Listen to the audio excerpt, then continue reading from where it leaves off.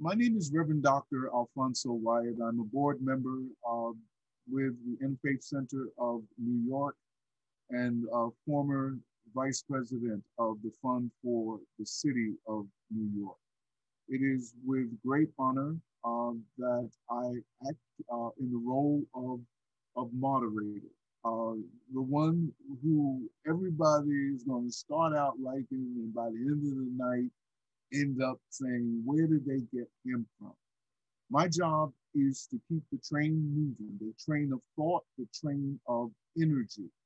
And I have to follow a schedule that was given to me. And it is rather ambitious, but I believe with cooperation, we will be able to move through. It is my pleasure to, as I said, moderate the Manhattan DA Candidates Forum to hear from underserved and over-policed communities. We have on hand the Interfaith Center of New York, Circles of Support, and Dawi Syringe Gruba, Exodus Transitional Community, and we will follow this format. There will be a question that will be given to the candidates. I will read your names the first time in alphabetical order. If you get a little confused, just think of where you are in the alphabet and you can respond. You have a minute to respond to the series of questions that will be posed by folk from the community. So with that said, I turn it over to Reverend Chloe, and she'll take it from there and lead us with prayer. Good evening. Thank you so much to all the candidates for whom must be your first online Zoom forum, right? Okay, good, just checking. And to all the participants, those who will be asking questions and those who will be listening and also asking questions on the chat. So please join me in prayer. Let us pray. O God, lover of all peoples, you are known by many names. When you speak, there is light and life. When you act, there is justice and love. Visit, we pray, the cities of the earth. Be here with us in New York. Help us to renew the ties of mutual regard that form our civic life. Send us honest and able leaders. Help us eliminate poverty, prejudice, and oppression, that peace may prevail with righteousness and justice with order, and that men and women from different cultures and backgrounds may find with one another the fulfillment of their humanity. Amen. Amen. And now we'll have the welcome by Julio Medina, Executive Director of Exodus Transitional Community. Good evening, welcome. Great to see everyone. Julio from East Harlem, and I'm here at Exodus. For the past 22 years, we have been an anchor in our community. We service over 3,000 people a year that are involved in the justice system. Today in our audience, I have a small group of community, staff, and youth members anxiously awaiting to hear the plans the candidates have around justice. I want to thank Manhattan DA candidates in advance for your commitment to equal and unbiased justice and your overall reinvestment in our communities. So I thank you all. Now, Minister Austin will come forward. Hi, good evening, everyone, and shalom. My name is Minister Only Love Chica Alston, and I'm the Racial Justice Organizing Fellow at the Interfaith Center of New York. I am also a minister of Prophetic Whirlwind Ministries, a Messianic Hebrew ministry, and we want to thank all of you for being here tonight. We want to thank the candidates and the community partners and the racial justice work of the Interfaith Center of New York during this important election cycle. I am so sorry. The racial justice work that the Interfaith Center of New York is embarking upon is to make sure that the full diversity of New York City's faith community is engaged in this major election. This election is going to decide the next possibly decade of our city. So we are one of the oldest and most diverse religious justice organizations in the city, organizing throughout the Abrahamic faiths, the African faiths, the Hindu and Buddhist faiths. And we truly are trying to move people off of the pews and prayer mats and into public life. So this is one of a couple of forums that we will be having. We will be having 2 mayoral candidate forums, organizing meetings with faith leaders so that we can put out a bold racial justice platform for New York City, and then organizing after the elections to make sure that that platform comes to pass. And so we really thank everyone who is here tonight. Just some housekeeping rules. This is being recorded, and we have many who have registered on Zoom, but this is also being live streamed on the Interfaith Center of New York's Facebook page. So please follow us. And if you want to post about this forum, you can use hashtag ICNY racial justice or hashtag New York City elections 2021. Now, there are some friends that I want to acknowledge who are with us tonight from the faith and justice community. And if you give me a moment.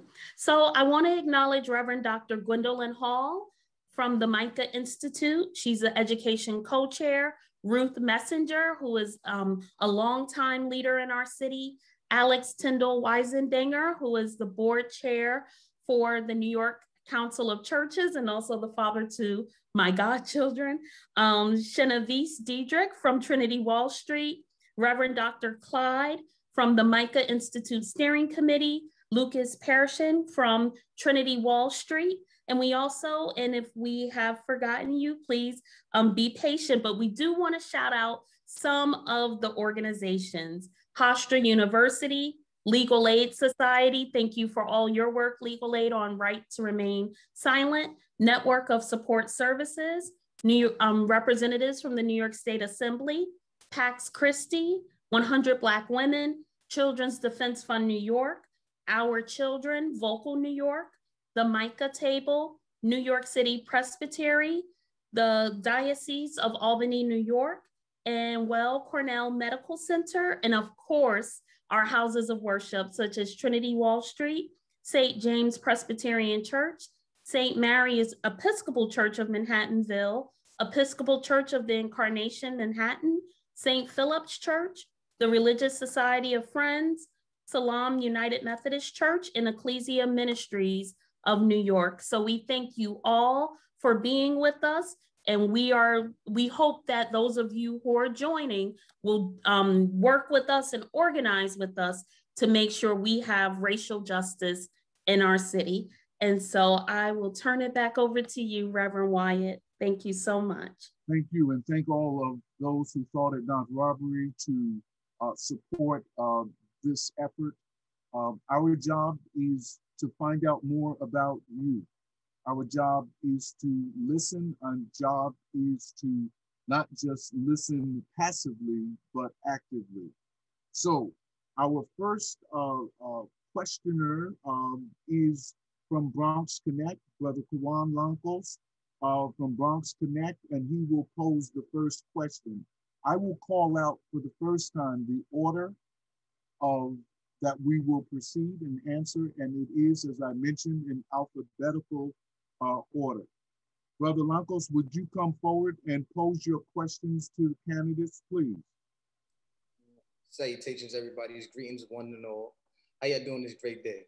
My name is K1 Landclose. You know, I'm a worker for Bronx Connect and Cure Violence Program for called RTG, Release the Grip. Just to get a little bit into who I am, not to take up so much time. I'm a 23-year-old working very hard in the community to make the community better, but, you know, see the change for tomorrow, you know? to make sure everything is great. So just to give you a little insight of my life, you know, when I was 13 years old, you know, I was taken by police, you know, without my, you know, just snatched off the street at the age of 13. I was beaten multiple times by the police officers that took me off the streets. I'm with the Right to Remain Silent campaign all the way. I'm here to say that, you know, me and my other brothers and sisters in arms that we hit every day, you know, out here in the streets, making it happen to change, and out here to make a difference, you know. I might be a little slurred because it's the first time for me doing this, so don't mind me, y'all. But just quick question. I just want to ask my question now so I won't get off the topic, right? So this is for the brothers and sisters and the loved ones of all. I just want y'all to hear me how I say it, right? Don't get me wrong. I had to get this right, all right? So, right, if elected as DA of Manhattan, would you, or wait, let me see if I got this right. All right, hold on. Sorry, y'all. All right. If elected to DA, elected for Manhattan DA, right? What will you do to ensure youth are treated justly, you know, during interrogations? What would you do? What will you do? What will you do? And to respond to the question, our first up will be Tahanie Aboushi, and she will be followed by Alvin Bragg. And he will be followed by Liz Crotty, and then Diana Florence, and then Lucy Lane. And Tali, Farhadian, Weinstein will not so much bring up the rear, but will be the closer, okay? On this round, there's 4 rounds of questions. Mr. Lancos, thank you so much, my brother. Thank you for pouring in. Thank you for giving out. I'd rather see a young man on the panel doing what you're doing than on the walk throwing rocks at the people. All right, let's go. First one up. Thank you so much, Kiwan. That's a really important question, and thank you for speaking out about your experience. You know, for me, criminal justice reform is very personal because when I was a kid, my father was sentenced to 22 years in prison. And overnight, my mother became a single parent to 10 children. So police presence and the destabilization it caused our family is something I know all too well. And that's why, as a civil rights attorney, I spent my career holding the police accountable, whether it's termination, discipline, or prosecution for their misconduct. And I take children have especially a soft place in my policies, in my agenda, because I've been there and I know what it's like to be taken advantage of because you're an easy target, especially as a Black and Latino young man. What I'm going to do is when I scrap the Early Case Assessment Bureau, I'm going to establish an arrest review unit that is going to dissect that moment a cop comes into contact with a civilian. And we're going to take all the information of what the background of this officer is, both in their discipline records, civil rights lawsuits against them, what is the source of evidence, why they came into contact, who is this person that they're restricting, and make sure all that evidence is made public so we can use our office as a bully pulpit to make changes. I'm also going to establish a dedicated police accountability unit where we're not just going to put them on some list because they're lying. We're going to take them off the force because of those abuses. All right. Thank you so much. Thank you so much. Mr. Bragg? Kawan, thank you for sharing. It was powerful. I grew up in Harlem and I've been, your questions about interrogation. I was stopped by the police, more times than I can count, interrogated. So I know that interaction. 3 of those interrogations were at gunpoint. They were all lawless. You didn't need to go to law school to know that. I knew that in the moment. But, it took me, a lot longer than you took courage to speak up about that publicly the way you are. So I commend you for it. But that was the beginning of my advocacy. Filed a complaint after the first gunpoint stop. And it's centered everything I've done, suing the state police for excessive force, prosecuting an FBI agent for lying, and representing Gwen Carr, Eric Garner's mother, seeking transparency in a case against the mayor. Specifically on your question, I think the last time we were together with some of this group, we talked about having a right to a lawyer, a non-waivable. If you're a minor, that's something I've been pushing for and standing up for. And also, along with the Innocence Project, removing deception from these interrogations. So I think those are two cornerstones, and apply at all ages, but with particular force really to youth. Thank you. Thank you. Liz Crotty, please. Take yourself off mute, Liz. I hate to say it, I do it every night. I am the repeat offender every night with the Zoom and the not muting myself. I apologize. Anyway, thanks for that question. You know, I am the practitioner in this race. I was a Manhattan DA for 6 years. I've been a defense attorney for the past 13 years. I have reported to precincts. I have asserted people's right to counsel live and in person. I understand what you've gone through, and I think that the law has made some necessary changes, starting with raise the age. You said you were 13 when this happened. Now it's 16, 17 years old. The case remains in family court. Second of all, the governor signed a bill in the fall, which required that all statements of juveniles be videotaped. I applaud that legislation, and I think it is only to the benefit of everyone involved in the system. You know, anecdotally, whenever I have someone who is younger who gets arrested, I always say, tell them this is their first entree to the civics lesson of everyone should keep their right to remain silent because it is sacrosanct. So I think we also, and it usually is to other people's detriment. I think it's kind of comes out to outreach in the DA's office and schools, and be upfront about what people's rights are, and going into the school and explaining the criminal justice process in schools to kids like yourself when you were at 13. So kids are educated as to their rights. So all kids, right. Thanks. You hit it right there, right? Great sentence to end on, talking about young people in school. Sister Florence. Thank you. You know, 6 years ago, this past Tuesday, a 22-year-old kid named Carlos Moncayo died in an unprotected trench in the meatpacking district. That was a crime of power, and I was privileged to bring a justice for Carlos, going after the developer on site and his direct employer for his death. And what happened to you, Kadron, is exactly that. It's a crime of power. And when police officers abuse their position, they need to be held accountable. And I understand that.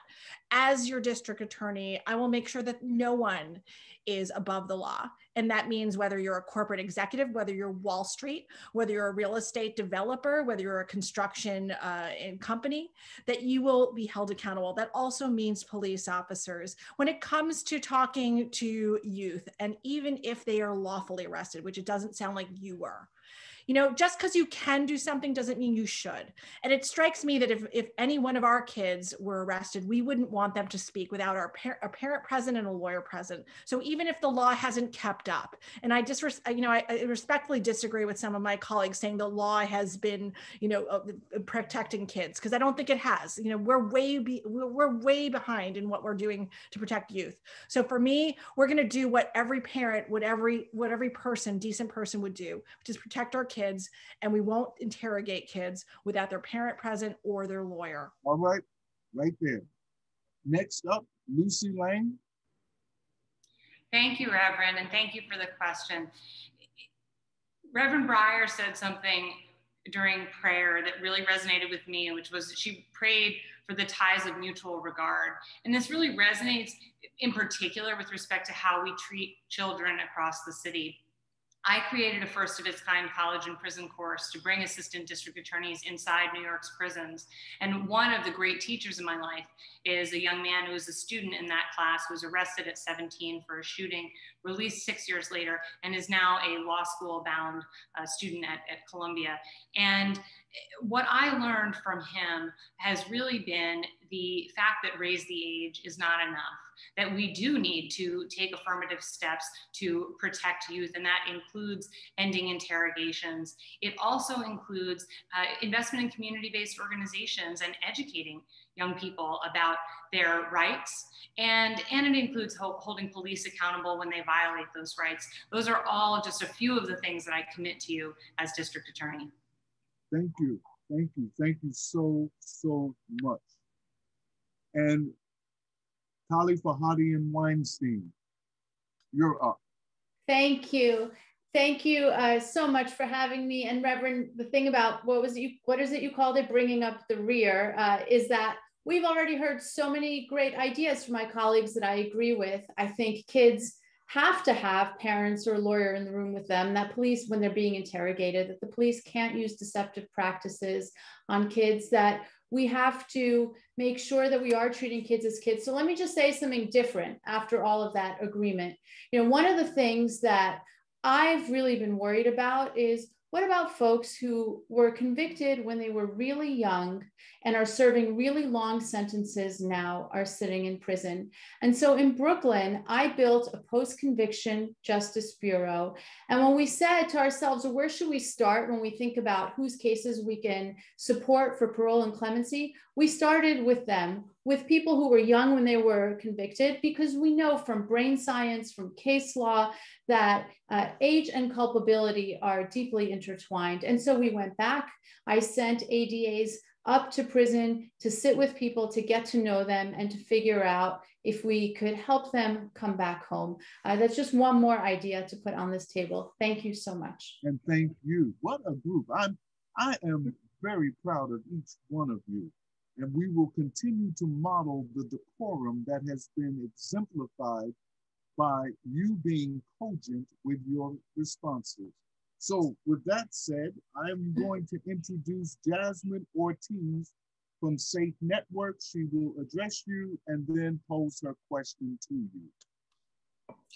Hi, my name is Jasmine Ortiz, and I am the founder of Safe Network. However, today I am speaking as a survivor of human trafficking, as well as domestic violence. My question for all of you is, what are your thoughts and the equality model, the bill that we just passed, the S606? What are your thoughts, and how we fought in Washington to stop making prostitution legal, and we were able for that bill to pass where, it, you know, sorry, I'm a little bit nervous. And that bill didn't pass. And now they want to pass that law here in New York. It's bad enough that survivors of human trafficking are still missing, police officers, as well as EMS, schools, social workers, and beyond cannot identify a survivor of human trafficking. So I want to know, what are your thoughts, and how are you going to protect survivors of human trafficking? Because a lot of us have lost a lot. I have lost my children. The system didn't help me. So the system, mental health, schools, social workers, they failed me. And because of that, now I'm struggling with brain trauma lesions, and I just got diagnosed like 2 or 3 months ago. And as you can see, my speech is a little bit, and now I have to do all of this work back on myself. So excuse me, I usually can't speak clearly. So what are your thoughts, and how are you gonna better, especially communities of color? I grew up in a community of color, and even though my trafficking was familiar trafficking can be someone from your church, someone from your school, the drug dealer, your neighbor, anyone. And even me growing up, I grew up in Bedford-Stuyvesant, like the cops I would never call a police officer, because even to this day, as a Hispanic woman, as a color woman, we are viewed as over-sexualized. And even when I was going through the domestic violence, and I called, I was looked down on, and that still happens today. Okay. And that's my question. And I'm going to just pack it a little bit. Yes, please. Ask, how are you going to treat sex trafficked people? Are you going to treat them as criminals, or are you going to treat them as victims within the context of what you just heard And I'll give the order. It will be Sister Tahanie Aboushi, Alvin Bragg, Liz Crotty, Diane Florence, Lucy Lane, and Tali Farhadian Weinstein in that order. Sister Tahanie, please lead us off. Jasmine, I think first of all, you did a phenomenal job telling your story. And I'm really sorry for what you've gone through, what you continue to go through. I have represented many victims of sexual violence.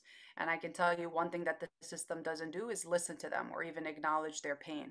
And so a lot of focus is on the harm, and we spend hundreds of thousands of dollars every year on criminalization, incarceration, prosecution, and then we leave the victims high and dry.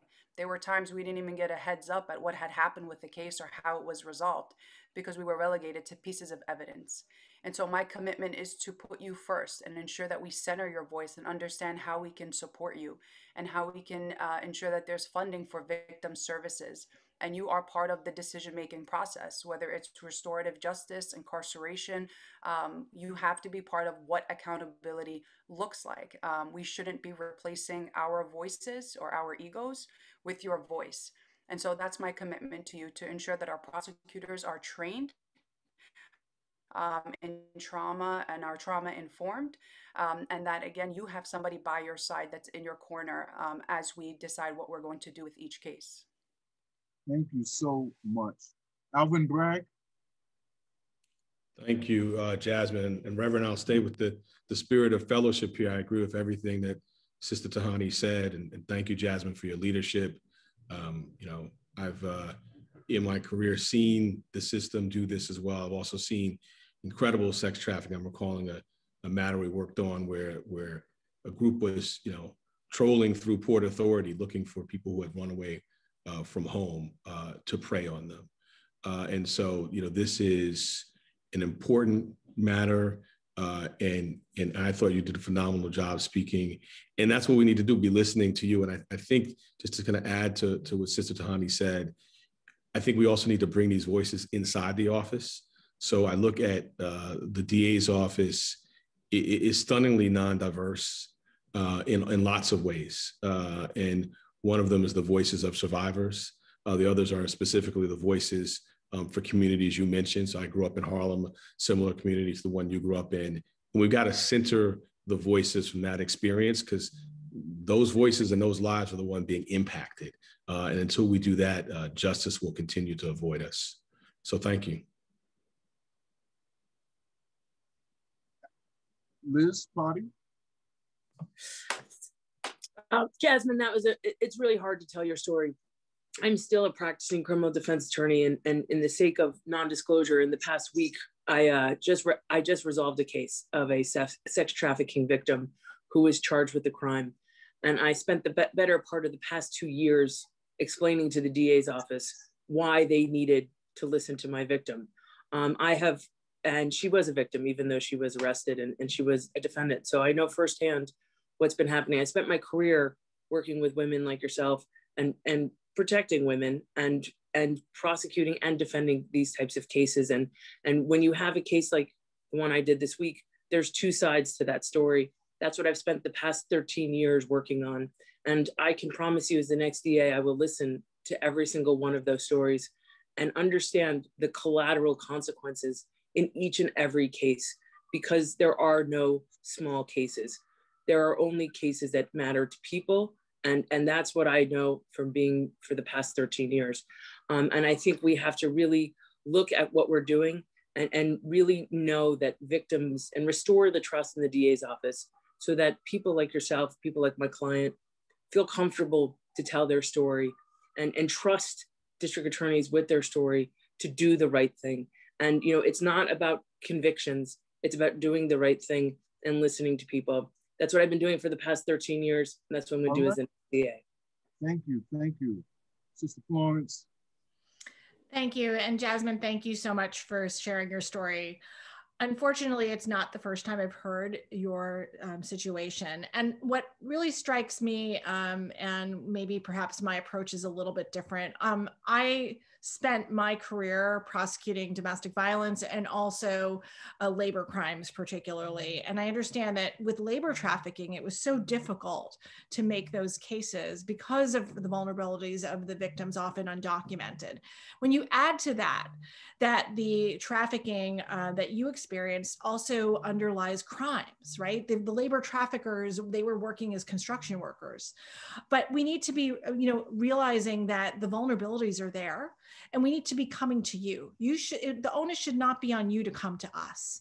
That's what I did, and that's what I will do as your DA, because I understand that, for victims of any sort of trafficking, there is a big trust divide, and it is not up to the victim to bridge that divide. It is up to us in government, and that's what I pledge to do for you and people like you. Ultimately, if we're ever going to get trust back in law enforcement and in our government, we need to be taking the first step. It's not on you. Thank you. Thank you. Lucy Lane, step on up. Thank you for your bravery in sharing, Ms. Ortiz.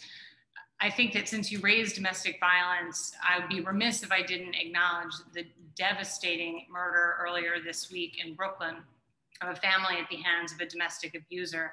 Domestic violence should be top of mind for the next district attorney, and I have a comprehensive plan to address it, especially as it has been on the increase during the pandemic. And so invite people to view that at votelucylang.com. I have myself investigated and prosecuted some of the most heinous domestic violence incidents in the city.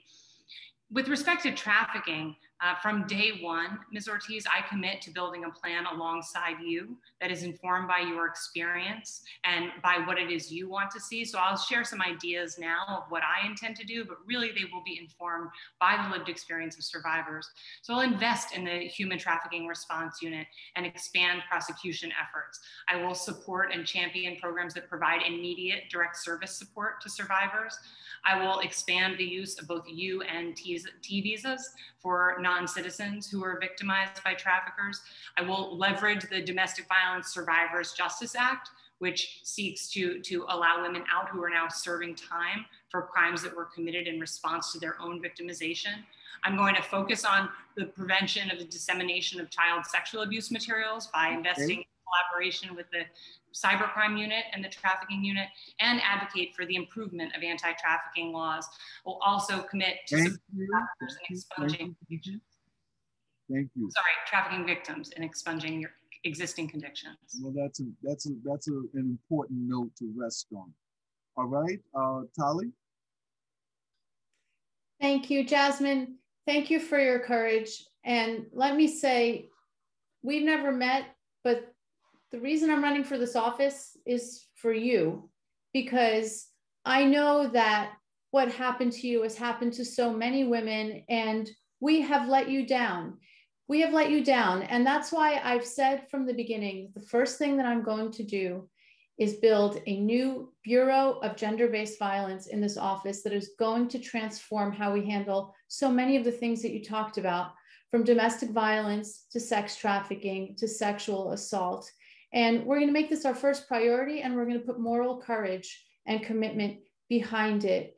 And, my starting point on this is a terrible statistic. Half of domestic violence and sexual assaults are not even reported. You talked about your hesitation to come forward. This is part of why in Brooklyn, I led the team that joined the Attorney General in suing ICE and saying, get away from our courthouses, because we saw that women who were the victims of domestic violence and who were worried about immigration proceedings were not coming forward anymore. That was totally unacceptable. It was making it impossible for us to do our jobs. Jasmine, today was a very humbling day for me because the National Organization of Women and Sonia Osorio endorsed my candidacy. And that was important to me because it affirms what is my deepest commitment, which is to you. And I hope that you and I are going to be able to work together. And I thank you again. Okay. And before I bring up the next questioner, I also want to say to you, Sister Jasmine, while we are at a DA's forum, Manhattan DA's forum, we who believe that the impossible can be made possible, we who pray to lift the arms of those who go forth that all of that power is being sent your way at this very, very moment. They may have meant it for evil, but God can turn it around for good. I had to say that. I had to come out of my role to say that.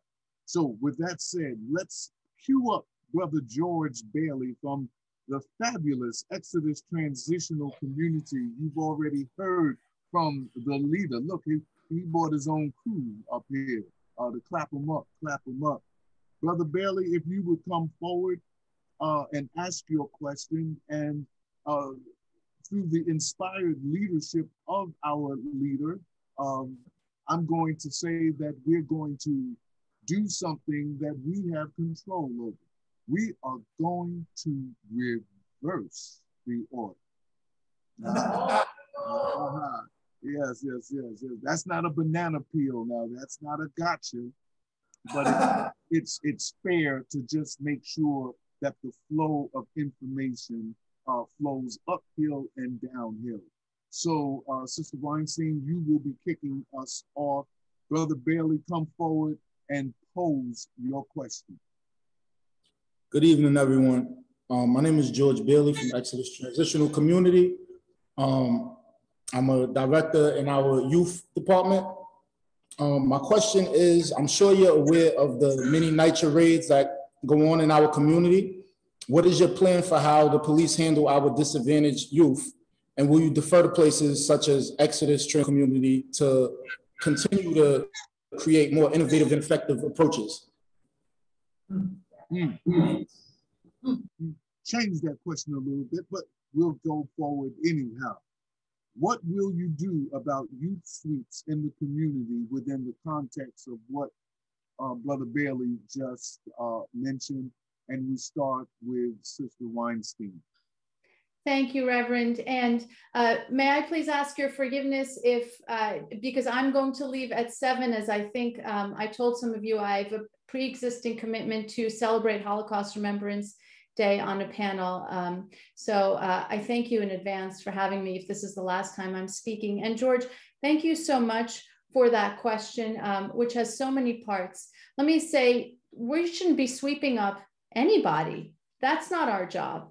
Our job is to keep the community safe by holding individuals accountable, not for who they hang out with or where they live or what corner they happened to be on. That's not individualized justice. And I object to that and I stand against that. And you also asked about supporting Exodus Transitional Services. And I'm so glad that you did, because I think that this is one of the really positive legacies of this office that all of us are vying here to lead, is to direct the proceeds that have come into the coffers of this office back into the community and to people who know best and from their own experiences how to lift people up, how to support communities, how to make communities more safe.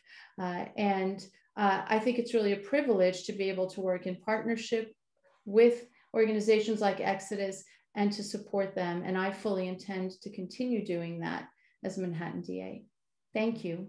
Thank you. Lucy Lang? I've had the privilege to work with Exodus over the years on a number of projects and admire so much about the services you provide, and will certainly continue to support and collaborate with Exodus wherever appropriate. But in many respects, the best thing the DA's office can do with young people is to get out of the way, to stop interfering, to stop sweeping kids up, and to allow kids to be treated like kids. In my view, children do not have a position in the adult justice system. That is an area for the family courts when necessary, but really for community-based organizations and for community writ large. So my commitment to you is to work alongside you where appropriate, and otherwise to get out of your way, because you know how to do the work. Diana Florence? You know, I believe we need to, of course, support community-based organizations like Exodus, but I think we need to be thinking about crime in our city in a more holistic way. And what that means is not simply seeing violence in NYCHA as a standalone activity. It is the symptom of a deeper problem, which is the defunding of our basic institutions. That means housing and healthcare and transportation and schools. And where does that come from? That comes from corruption that is systemic and has been unchecked. And this current DA has not stood up to power. So part of what I believe we need to be doing is making sure that we hold those accountable that commit corruption, that steal those taxpayer monies, that take those kids away from these, you know, systems that they could be invested in. So they should be in better schools. They should have better access to after school programs. So while I'm happy to partner and give money after the fact, I believe that the greater good and the greater job of the district attorney is to get that money directed where it goes in the first place. So we don't ever have our youth in that situation in the first place. Last thing I'll say, you know what? We should never be criminalizing youth in a way that is unfair. And if there's accountability, fine, but we need to be treating kids as kids. And I understand that. And overall, for me, it's about fairness and justice. All right, thank you, thank you, thank you, thank you. Our next one up is Liz Crotty. I did it again, sorry, I keep muting myself. I appreciate that question. You know, I'm from Stuyvesant Town, downtown, and born and raised there. And I'm from a neighborhood. And, you know, when I was a kid, there was a gang fight between, my brother was involved with, there was a gang fight under the FDR Drive between the kids from, and I'm saying kids specifically, from Stuyvesant Town and the kids from Jacob Reese. You know, so I understand that there is a difference, a fundamental difference between being from a neighborhood and being in a gang. I know that because I know where I'm from and I know how I lived and grew up here. So I think we really need to look at what we are doing and how we are doing things. I don't think anybody should be swept up in any investigation because they are from a neighborhood. I don't think a Facebook makes a connection of being in a gang. I want to look at things as facts. And I think that that's how I would proceed with cases. Also too, I think the Exodus program is excellent. We need to invest in kids and in young people, because that is where the district attorney's office, I know as a defense attorney, you can have the most effect for stopping people from getting involved in the system, is that we can get involved and say, you don't want to be here and we do not want you to be here. And the goal is to cut the recidivism. And I think the Exodus project and program is really what helps. Programs like that within the community is what helps the most. And I would fully support them as the next DA. All right, Brother Bragg. So when I was a kid, my mom asked me, she said, do you know where the drug spot on the block is? I said, yes. She said, all right, don't tell anyone if you're asked. And the reason why she left me that lesson was because she knew what would happen. The police would come by and they'd ask you if you knew, and you pointed to it, or if you nodded, you could get arrested. I've never forgotten that lesson. Look, I was a kid long before Facebook and social media posts, but it was the same phenomenon, right? It was who you were standing next to physically. It's who your friends were. And I had plenty of friends who were swept up. Now, as an adult, I teach a Sunday school class of high school students. So I'm with them. It's the best hour of my week. And I hear from them, you know, what's going on with their friends, right? A Facebook post, a social media post of some other sort. That's not a law enforcement strategy that it makes any sense. We need to move completely away from that and not do these cases of guilt by association. And definitely, I want to work in partnership with Exodus. That's kind of where I come from. My mom was a career educator. My dad ran homeless shelters. And so investing in our community is kind of what I grew up under. And I want to govern in partnership because I know that's where the true strength of our communities and neighborhoods lie. All right. Thank you, Brother Bragg. And Sister Tahanie? You know, it's interesting because all of my colleagues here jumped into a narrative where this young person of color was already in the wrongdoing of some sort. And I think for me, jumping into this race, it was to challenge the premise by which we are responding to the system. And our children of color aren't broken and they don't need saving and they're not prone to criminal conduct. And we should stop criminalizing them for being children. We need to end the gang database that has pre-criminalized our youth. We need to end the DNA database that sneaks up and takes their information and stores it in a database. We need to get the cops off their back and have their backs when the cops do come from them and tries to destabilize them. And I do suspension hearings for children as young as elementary school. So I hear the rhetoric. I hear when they talk about behavior, not listening, coming from a home that is struggling. And all of that is criminalized and used in a way that labels them as not only other, but of somebody that is broken. And I think if you look at the safest neighborhoods in our city where kids live and any other place, you're going to see resources. You're not going to see cops and jails. You're going to see resources, after school, housing, you name it. And places like Exodus really should be the rule, not the exception. For those that do come into contact with the justice system, their alternative to incarceration program should be the way to go. It shouldn't be a privilege or something put on the shelf for those that have connections to it. And I think their reentry program is phenomenal, which is different than parole, which can sometimes trip people up. Their actual reentry program is to stand side by side with somebody and navigate what it means to get back on your feet. Housing, job training, education. If you need mental health services, if you're struggling with a substance abuse disorder habit. Because when you get down into the details of what it means to get back into society and to feel like a functioning person, it's these very services. That's what it takes. And so we should invest in that, and that should be how we approach our youth. First, get out of their way. Second, to support them. Thank you. Thank you. Thank you so much. I'm bringing up our fourth question. Brother Mbake Tiam from the Dawe Serin Tuba will ask the fourth question. Here you go. You're up, Brother Matt. Take yourself off mute. Sorry. Hello, everyone. My name is Mbake Cham. I'm the Vice President of Dawe Serin Tuba. And thank you, NYC Interface, for this session. This panel gathering out so we can express ourselves. So Dawe Serin Tuba is a Muslim youth organization that's, we are here to help the children and the youth, keep their ethic and moral values while, still integrating as Muslims. So we know the current Manhattan DA, Cyrus Vance, said he wants NYC immigrants to know the Manhattan District Attorney Office is a safe place to connect the community services.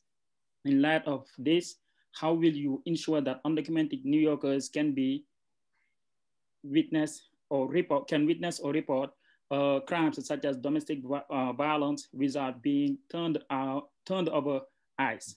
And also, how will you build the trust in our justice system after 4 years of ICE raids? So I just wanted also to, give a shout out to our president, also who wanna see whose name is Serin Mbake Mbai, he's in the channel right now, in the panel right now, and also who want to see the, African immigrants being more integrated on, some level of getting heard, because we kind of feel not heard.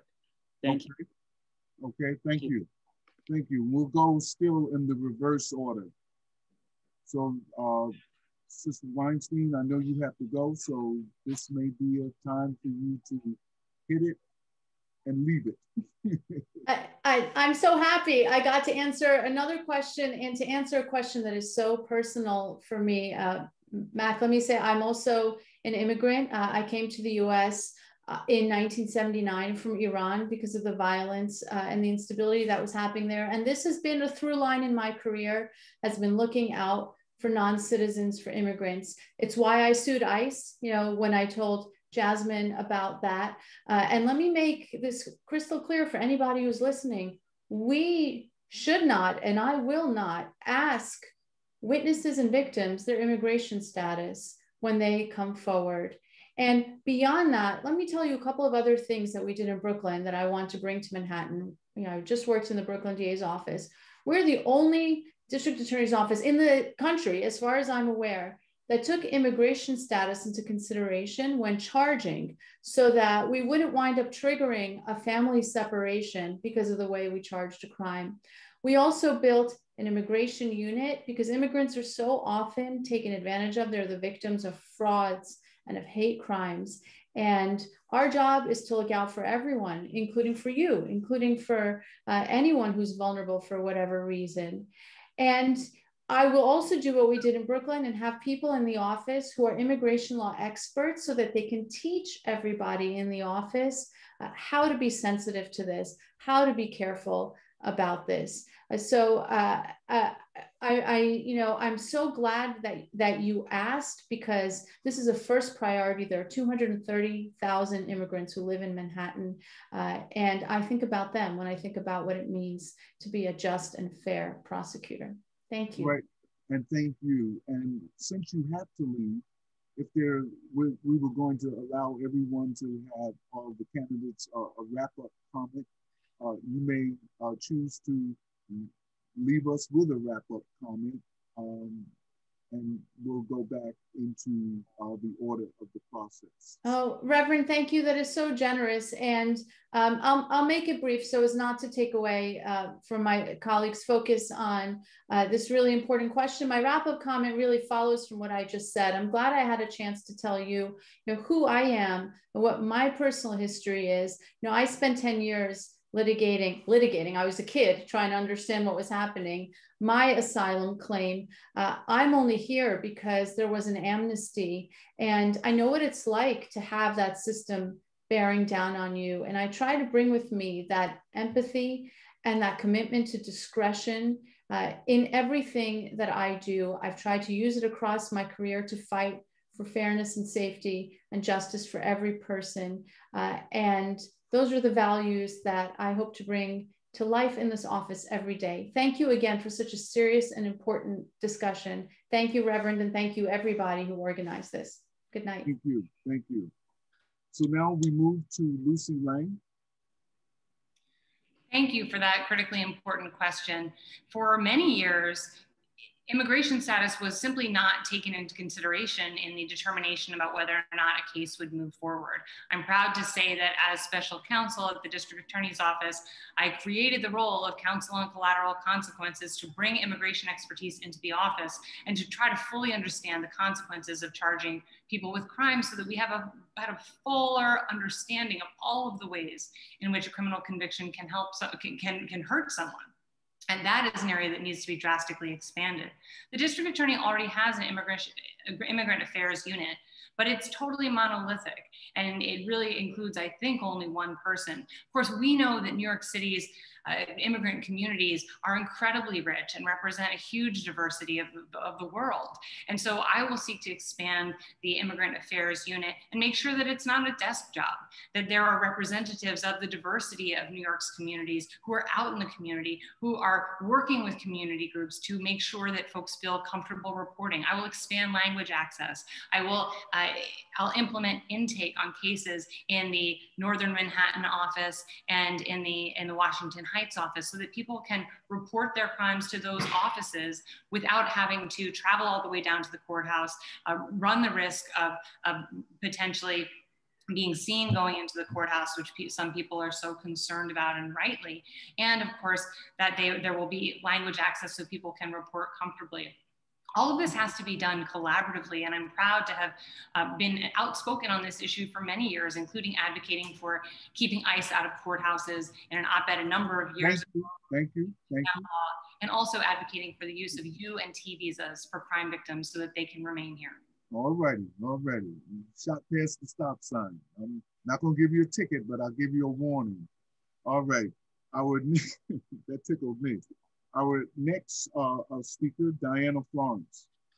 My approach to dealing with immigration issues is not aspirational about like some of my colleagues. It's not based on policy or things I've advocated. It's things I've done.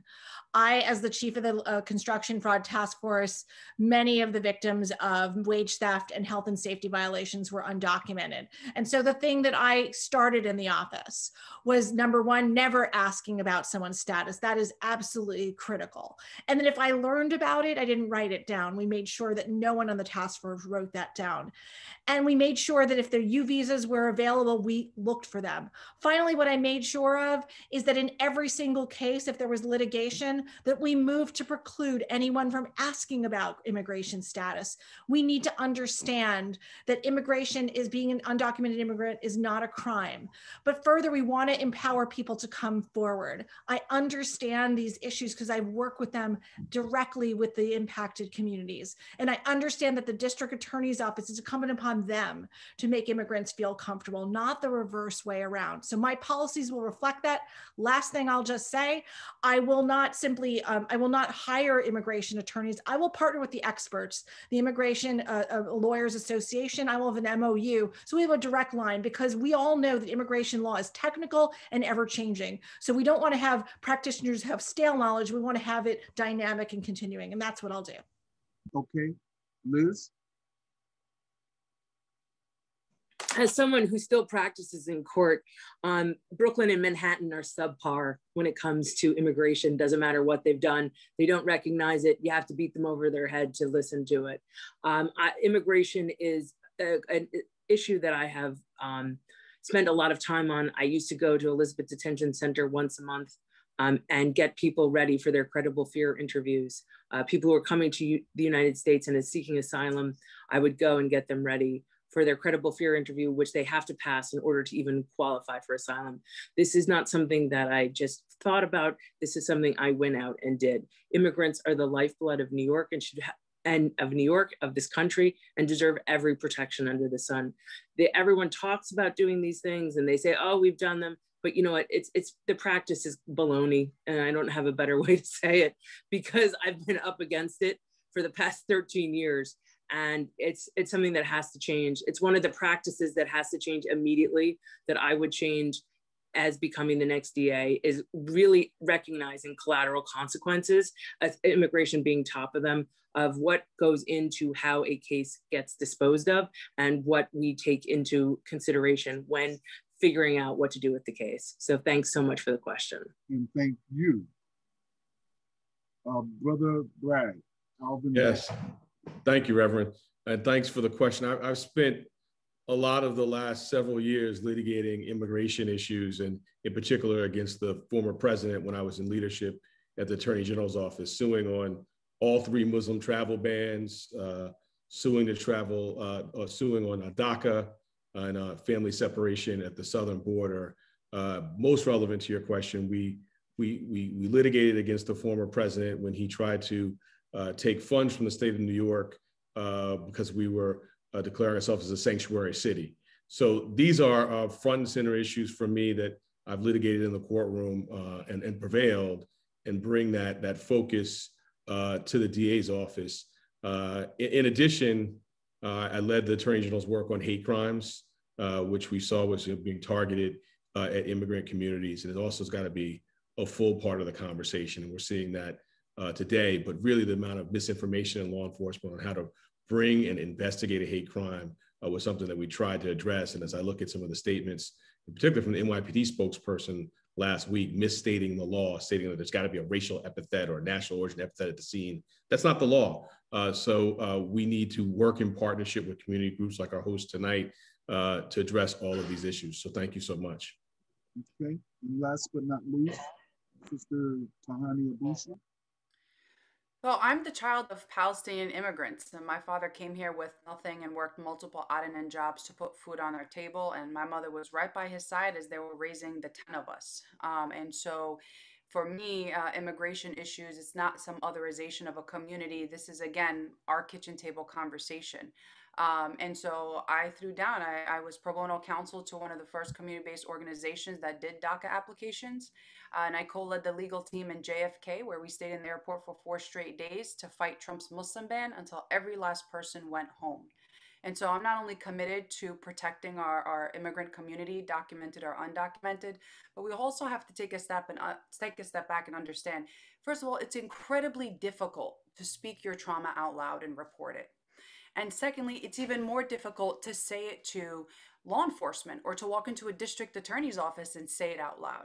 What we need is to rely on our community-based organizations like yourselves that are on the front lines witnessing these traumas firsthand and can help us build that trust and comfort with our undocumented and documented community to come forward and let us know when they've been victims of crimes or when they've witnessed crimes without themselves personally getting involved. And we have measures like that in the DA's office and with the NYPD where you can report things anonymously. But we have to be careful not to cut out the very important role that our religious institutions and our community-based organizations and our community leaders play, because they know these families on an intimate, personal level. And that's what's going to help encourage them not only come forward, but do it in a way that makes them feel comfortable and where someone's in their corner explaining to them what the legal ramifications are, what resources are available, what is absolutely going on, and what's going to happen. All of these questions, when unanswered, are crippling and really prevent someone from coming forward. So that's what I would make sure to do, is do it in co-governance with organizations like yours. All right. Thank you, and thank you so much. I'm going to shift over to Only Love, and Only Love will facilitate the Q&A because we're moving in an alacrity fashion as much as possible. We're moving with alacrity, I should say. That she will facilitate the Q&A, and yes, we can take some from the chat, and she will then just do the closing, where you will have 1 minute to bring reflections and last thoughts. On behalf of all who have assembled, I want to thank you. I don't want to take up any more time in the transition. I shift over to Only Love. I thank you, and good luck to each and every one of you. Thank you so much, Reverend Wyatt. Thank you so much for moderating. So Reverend Chloe, I'm going to need you, if you can, to assist with choosing questions from the chat. If we see a question being asked here. Can we have the question from New York Focus in the chat? And if we can have the question from the Tuba Association president in the chat. Thank you so much. If you had a question to ask, now is the time to put it in the chat, because we will have to be on time for this. So, so someone asked, I work with, and I guess this is for all the candidates, but you're going to have to answer in like 15 seconds. I work with the Survivors Justice Project, which works with women who are trying to use the DVSJA law to get sentence reductions because their crimes were in part a result of domestic violence. Current DAs have often opposed these remedies. What will be your policy on reducing sentences of those with DV experiences? And so we will start with Lucy Lang in 15 seconds. Thank you. Thank you for that important question. Not only will I agree to reducing those sentences, but I will proactively seek out cases to which that new statute applies and seek to use it to reduce sentences. Okay, thank you so much. Diana Florence? Yes, we absolutely need to be understanding the hows and the whys in each case. And if a woman has a background in domestic violence that underlied her crime, we absolutely need to take that into consideration. And again, we also need to be using our conviction integrity unit to welcome these types of cases brought to us. We can also proactively look for them as well. So I absolutely agree with this. Thank you so much. And Alvin? Yes, I'm a firm believer in the statute and would look systematically. But I would also add, we got to stop prosecuting in the first instance. I know of 2 survivors offhand who were prosecuted because basically a race to the courthouse. The person who was assaulting them went and filed a complaint. We can't bring these cases in the first place. Thank you so much. Liz? Yeah, I've done close to 1,000 domestic violence cases on both sides of the courtroom. I have my 21-year career spans over these cases. You know, they are complicated, they are messy, they are two sides to every story. And we have to be cognizant of that. And we have to look at each and every case on a case-by-case basis, because there is no one case that's alike to the other. And I know that that we have to give a case-by-case look to these. Thank you so much. Diana? I went already. Oh, okay. I'm sorry about, it's 2 because you're on twice. Tahanie? I absolutely agree with my colleagues and support reducing sentences for victims of domestic violence. And I think Tracy McCarter's case is just a prime example of what happens when you isolate that out of the context. And we have to bring that voice back in and ensure that we're seeing this from the full context, not from the lens we want to see, because it allows for a conviction at all costs. Thank you so much. Now, our question from New York Focus. The Special Narcotics Prosecutor is a citywide office devoted solely to prosecuting drug felonies. Since 2005, the earliest year for which complete records are publicly available, the office has prosecuted over 20,000 individuals and secured thousands of prison or jail sentences. What is the relationship between, and I am sorry, it's just— what is the relationship your office have to the Special Narcotics Prosecutor and to prosecuting crimes related to the sale and use of drugs more generally? Okay, thank you. And we will start with Tahanie. Yep, so I've committed to advocating for disbanding the Special Narcotics Prosecutor's Office, doing away with it. We have about over 50 assistant district attorneys from the Manhattan DA's office serving in that office, and I will pull back. I think it just furthers the failed war on drugs that have torn down Black and Latino communities and have done nothing to invest in them and build them back up. So I think it's extremely important to not add an additional layer of incarceration, prosecution, and police presence in our communities, especially when we have just in New York City 5 DA's offices, the AG's office, the U.S. Attorney's office, and multiple law enforcement agencies and units in our city as well. Yes, thank you so much. And Alvin? This office is a undemocratic relic from the past, headed up by someone who's not elected.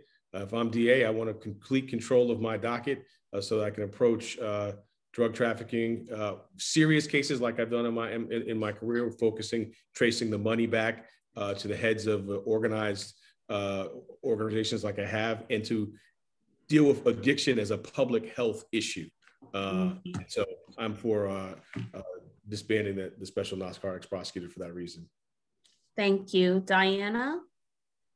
The fact is the Special Narcotics Prosecutor has unique jurisdiction. It's citywide. And if you understand trafficking cases and you understand enterprises, I've done many of these, then it's important to use that jurisdiction to target the large-scale crimes that they have jurisdiction over. So that means a large-scale narcotics trafficker, an international trafficker, will have a warehouse in the Bronx, but a distribution site in Manhattan. We need that Special Narcotics Prosecutor to be focused on those types of crimes that destroy communities. Also, pill mills and doctors. We shouldn't be doing low-level crimes. Buy and bust are a relic of the past. And as DA, will make sure that Special Narcotics does those wholesale large trafficking cases, which will free us up to do the crimes of power that I've talked about in my remarks. And that's where I stand on the Special Narcotics Prosecutor. Thank you. Lucy? I'm in favor of a public health approach to substance misuse. And as some of tonight's organizers know, one of the great privileges of my campaign has been working with an advisory council of interfaith leaders to identify issues and ultimately to work together to build a plan for a public health response to substance misuse and to mental health challenges. Because faith leaders over and over were saying to me, we know who in our community is suffering, and we know that what's going to happen is they'll get wrapped up in the criminal justice system if we report it. So we really need to move towards a Portuguese model that responds to people who are suffering with a clinical public health response. And that's what I commit to doing as district attorney. Thank you. Liz? Oh, unmute yourself. I am the worst offender. Shout out to my friend Sam Mellons. I owe you a phone call. How you doing? My stance on the special narcotics prosecutor has not changed. I think it proves a vital part of prosecution here. In February, they busted a ring that had 86 pounds of fentanyl. Fentanyl kills people. I have responded to a drug overdose where 2 people overdosed on fentanyl.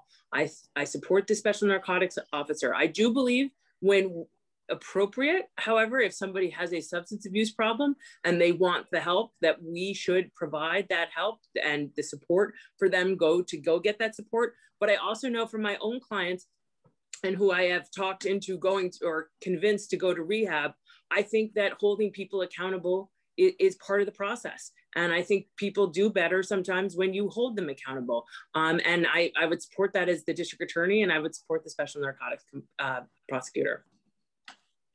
Thank you. And this is the final question, and then we're going to transition to final statements. But I want everyone who's attending, please look in the chat on Facebook, but here on Zoom for some valuable links so you can read more about the candidates' positions. So this is from Nawada Serene Tuba, which is a Sufi Senegalese Muslim organization here in New York City. And this is from their president. And we want to thank their president and Baki and the whole organization for partnering with us on this important forum.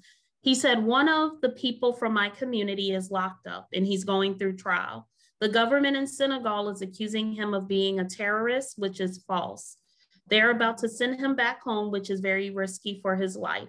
He lives in New York, and all he did was criticize the way our government's president is leading our country. Is any help available? And I'm not sure if the candidates can answer, but Reverend Chloe, you're not a candidate, but you probably know where help is available. So we're gonna start with Liz. And if everyone could be brief, and then after the candidates, I'm going to just quickly turn it over to Reverend Chloe. But Liz, any thoughts? I mean, I'm sorry, if I understood the question correctly, his friend is in New York or is in Senegal? His friend is in Baki? Yeah, it's a Senegalese brother who is an activist who is in Senegal, who is in New York here, and he was criticizing the government. So this is how the consulate works. So the consulate get him arrested under saying that he was a terrorist. So when the FBI arrested them, they realized he wasn't, but they couldn't let him go. So he was transferred to the ICE. So right now he's in immigration detention, probably somewhere in New Jersey or in downtown, and we're trying to figure out how we can, get him. His wife is here. His 5 children are here. Okay, well, my suggestion, if I got the phone call, I get phone calls like this all the time. I would reach out to federal defenders. They're a pro bono organization that does federal cases. And they do have an immigration facility as well. And they do go into, the ICE detention centers in Elizabeth. I don't know if he's in Elizabeth or Queens, but I would reach out to federal defenders and see if you can't get him a lawyer, because it sounds like he needs a lawyer as soon as possible to bring his case to at least expand to fight the extradition order. And that would be my suggestion. And if there wasn't, if federal defenders couldn't do it, I do know that there are different immigration projects where they do have pro bono counsel, but it sounds like your friend needs a lawyer immediately. Yes, and we are so sorry to hear about this injustice. We are so sorry, but thank you, Liz, for responding, because these are some cases that will come to, people may reach out to the DA's office. So it's great to know the reaction. Tahanie, any thoughts about this question? Yeah, I think, as a lawyer myself, the trigger is get a lawyer ASAP and ensure that your communications are protected, things are documented, and that you're seeking that legal guidance.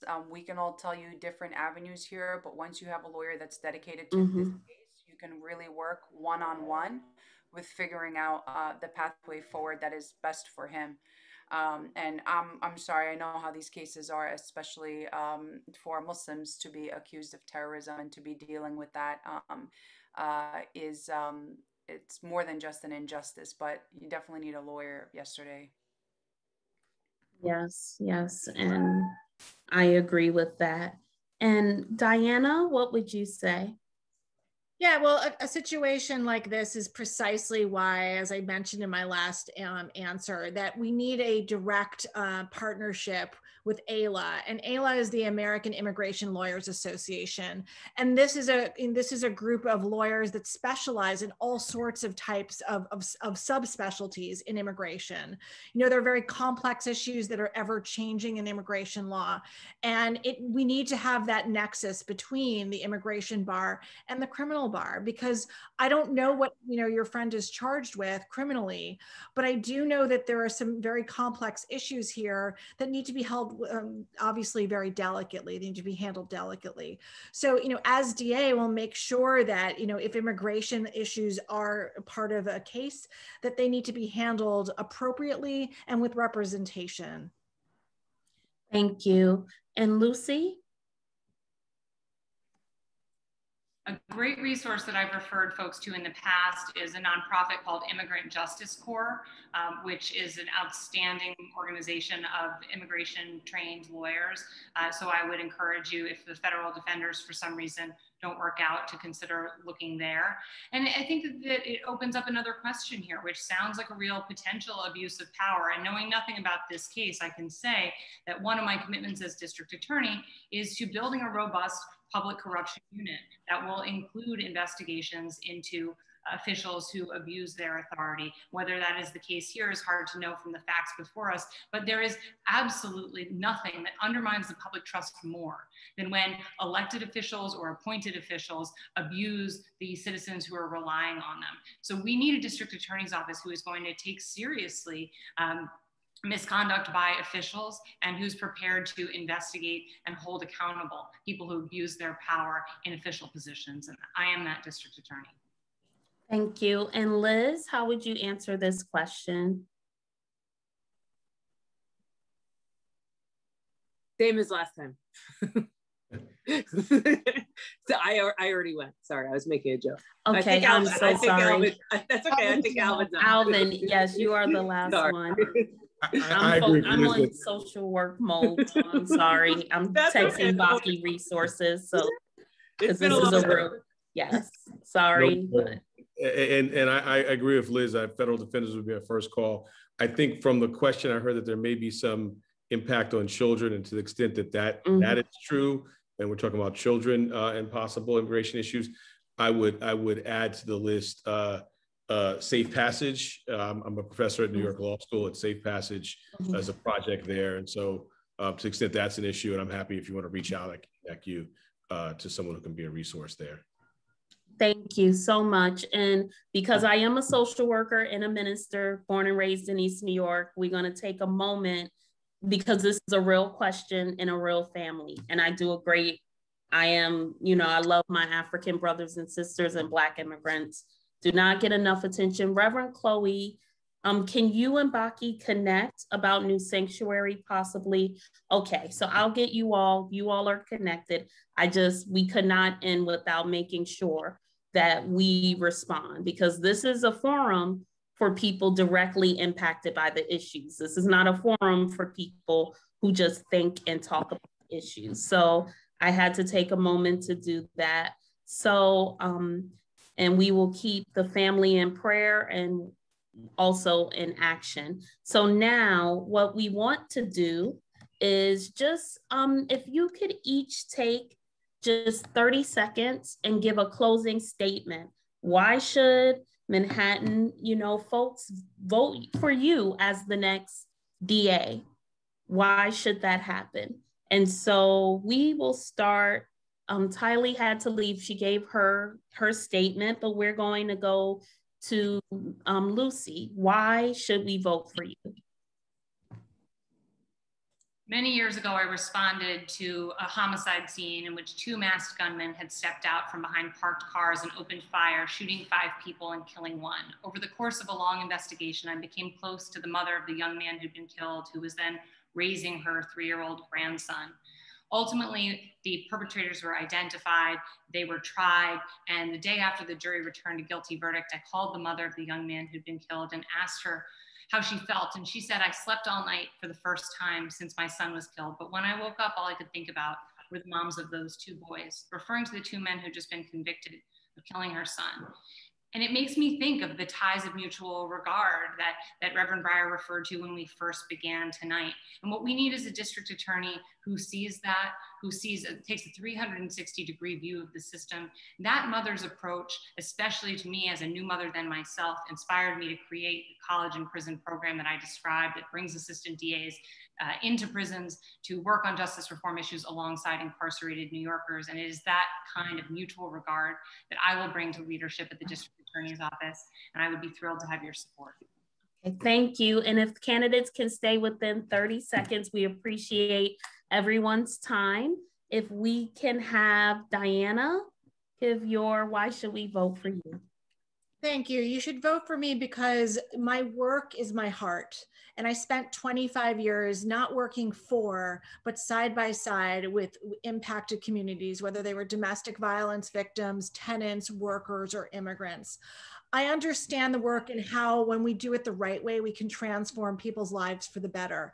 I've maintained relationships with my survivors in my cases, and I understand that together, if we want to fix a system that is inherently broken, that has systemic racism and sexism and inequality based on income level, that we can't do it alone. I have done this work together with the community, and I will continue to do that. Thank you. I would love your support. Thank you. And if we can hear from Liz. Thanks so much for having me tonight. It's been a real pleasure. You know, I come at this a little differently from my colleagues because, you know, I really do think the job of the district attorney is to keep victims safe and to keep New York City safe. And public safety matters. It matters to me, and it's the cornerstone of my campaign. I talk about it in every forum, and tonight I'm not talking about it till the end. But I think public safety matters, and I think we need to protect all people in every neighborhood to have a safe environment, to have a safe neighborhood, and to keep everyone feeling safe. That is what I'm doing here. I appreciate that's why I'm in this race. I am the practitioner. Knowing how to do that delicately from both sides of the courtroom is what drives my campaign. And it was really great to be here tonight. Thanks so much. Thank you. And I apologize for the noise. Alvin? Thank you. We need someone who's done the work. I've litigated the most complex cases, have actually brought public safety. I've overseen a large office, but most importantly, I've lived this work. Father of addiction, I know those issues. Brother-in-law who lived with me post-incarceration, I know reentry issues. I've had a knife to my neck, a gun to my head, I know public safety issues. I've had the police stop me lawlessly at gunpoint 3 times, I know police accountability.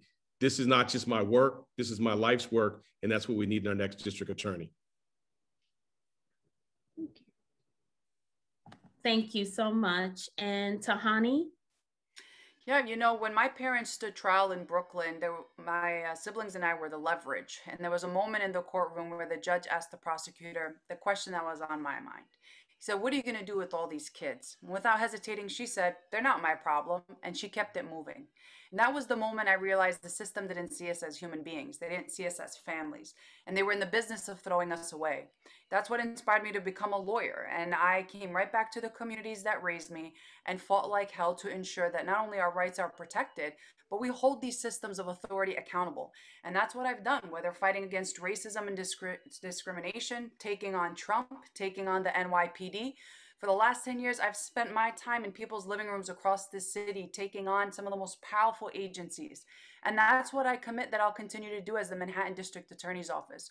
Because when we talk about systemic racism, we're hearing things that sound good now, but there are issues that our communities have been dealing with long before it was ever popular to say out loud. And so it's time we elect somebody that has walked in the shoes of those communities impacted by this office, someone that has lived our experience, to know what it's like to be judged by the color of your skin and your appearance. That's what's going to make all the difference in this race. Thank you, and thank you to all the candidates. We appreciate you being here with us. We truly appreciate all the attendees and all the partner organizations.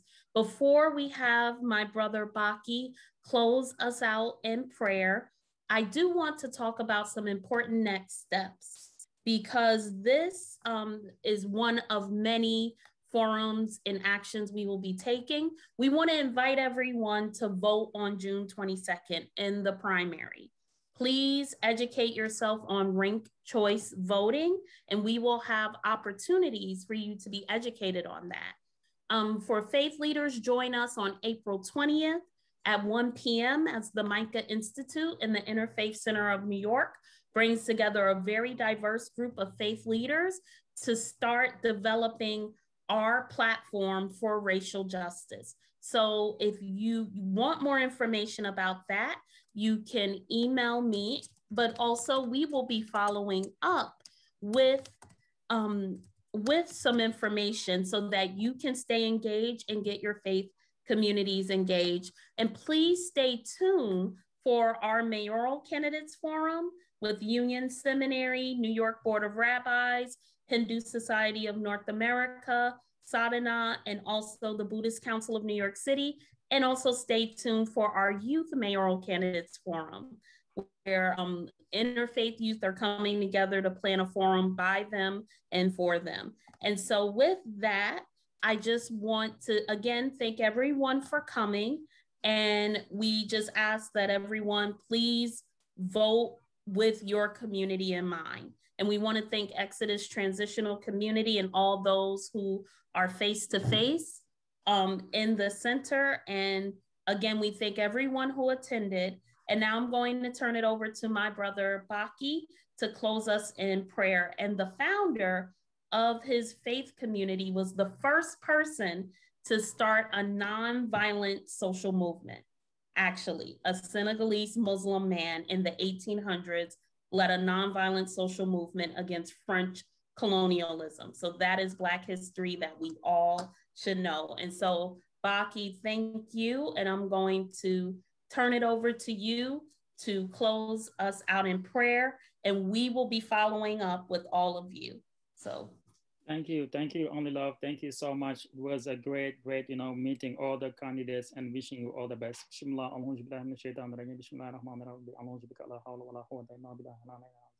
Alhamdulillah rabbil alamin rahmanir rahim maliki yawmiddin iyyaka na'budu wa iyyaka nasta'in ihdinas siratal mustaqim حبيب معسروف وصامت فجاء بجاء أفضل من الله حمد حمد لرب كريم لا شريك له وسلام على سيدنا محمد صلوات الله فيها رب عليه وسلم كلا إلى إذ أمر جنة الخلق مطلقا من دعا أهدته بلا أخونا ونحن كارم من بكل من حمدنا رحمن محب لجميع الخير رحمة من هم الشأن من قرآن وخلق وكنت من صفاحات ورحمة الله يا هذا يا مالك الملك يا من جعل أنه الحمد لله يا هذا ما خذ ما خلنا خلق من درجة جاء أفضل من الله حمد جاء سبحان ربك رب العزة عما يصفون وسلام وسلام وسلام وسلام وسلام وسلام وسلام على المرسلين والحمد لله رب العالمين. I'm praying God the Almighty to give us peace and protect our family and protect the candidates and give us the best candidates so we can have a peaceful and just justice in Manhattan, and also to help us flourish in everyone, the citizens, immigrants, permanent residents. I'm also praying for God to give what we all desire, which is peace and happiness, and also protect us from this pandemic. Amen. Thank you so much. Thank you, and good night, everyone. Thank you.